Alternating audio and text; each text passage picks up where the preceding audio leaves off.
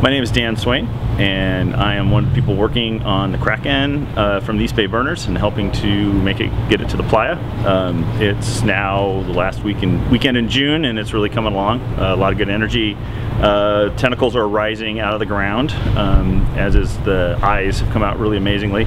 So we're building the Kraken here at NIMBY in East Oakland, and this was where we held the Burning Man pre-compression 2 weekends ago, and our projects were sort of centerpieces for the event, and people really enjoyed the Kraken. At night it really takes on this interesting look with all its lights, and the eyes are glowing, and there's a lot of reflection and things going on, which is really interesting since it's built out of scrap pallet wood, that we can actually get sort of a form and some color going on in ways that engage people and they want to look at it.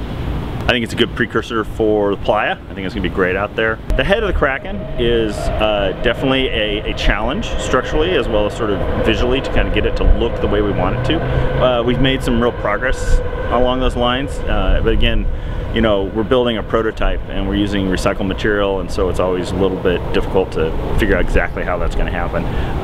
But I feel like we've made some really good progress in coming up with some good ideas for how to make that happen. East Bay burners are involved in 2 projects this year, the Alien Siege machine, and the second one being fairly complex, though smaller in scale, is the Kraken.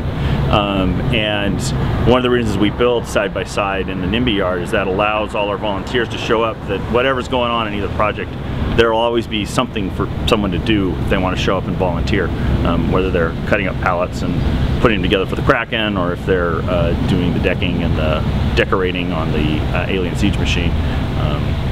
It helps to have them going next to each other. Release!